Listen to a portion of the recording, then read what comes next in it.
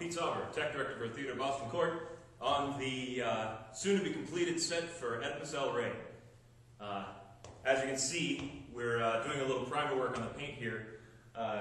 We were told to tint the primer ahead of time red so that we get a pink, so we get a red cover.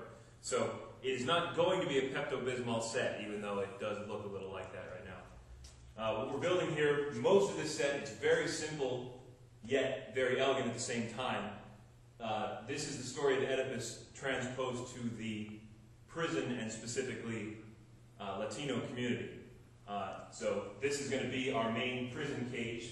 The chorus will be behind here, and anytime they assume other roles, they exit stage right and re-enter stage right, and action is done downstage.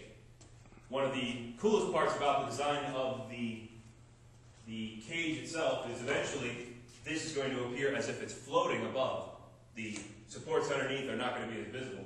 And the force perspective is such on the set that it doesn't look like the set is bigger, but it makes, because it gets smaller as you go stage right, the actors in relation to the set appear to get larger.